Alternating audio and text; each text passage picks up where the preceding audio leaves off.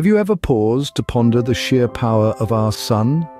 This glowing orb of gas, the radiant nucleus of our solar system, is more than just a celestial body that provides light and warmth. It's a veritable powerhouse, a nuclear furnace where hydrogen atoms fuse into helium at its core under extreme pressure and temperature. This process, known as nuclear fusion, releases unimaginable quantities of energy. To put it into perspective, the energy the sun emits in a single second is enough to power the entire Earth for over 1 million years. Now, consider that this vast energy can occasionally burst forth in a spectacular display we refer to as solar storms or solar flares. These are stunning, yet potentially disruptive, demonstrations of the sun's hidden might. But you might wonder, what exactly are solar storms and how do they occur? Solar storms, in essence, are like gigantic explosions on the sun's surface. This might sound like something out of a science fiction novel, but it's actually a natural occurrence in our very own solar system. So, what's the science behind these solar storms? Imagine a pot of water boiling on a stove. The heat builds up until it finally bubbles over. This is quite similar to what happens on the sun.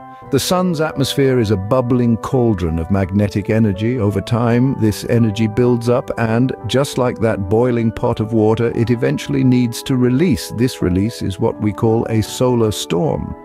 But what happens when this energy is unleashed? Well, it doesn't just vanish, it results in the emission of particles and radiation. These particles and radiation create a ripple effect through space, known as a solar wind.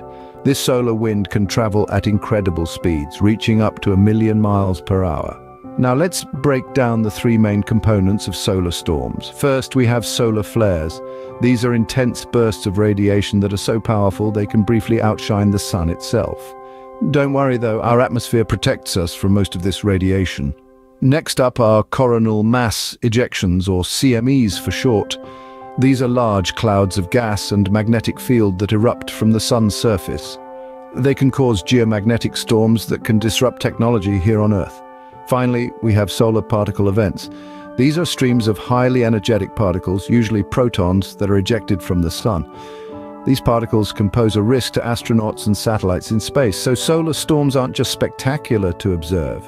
They're also a fascinating study of the sun's magnetic energy and its effects on our solar system.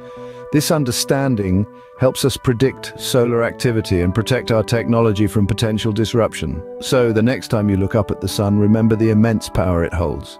Quite a lot to take in, isn't it? We've journeyed through the vast expanse of our solar system with the sun as our constant blazing guide. This fiery celestial body isn't merely the source of our daylight, it's a powerhouse, a furnace of nuclear reactions that generates the energy that fuels life on Earth. We've also delved into the intriguing subject of solar storms. These are not mere celestial fireworks, but powerful eruptions capable of shooting billions of tons of solar material into space at incredible speed. The science behind these phenomena is as fascinating as it is complex, involving magnetic fields, plasma, and the sun's own rotation. The sun's power and the phenomena it generates, like solar storms, have far-reaching effects on our lives. They influence everything from our climate to our technology, making the study of these solar events crucial. As we continue to explore the cosmos, the sun remains a constant reminder of the fascinating and powerful forces at play in our universe.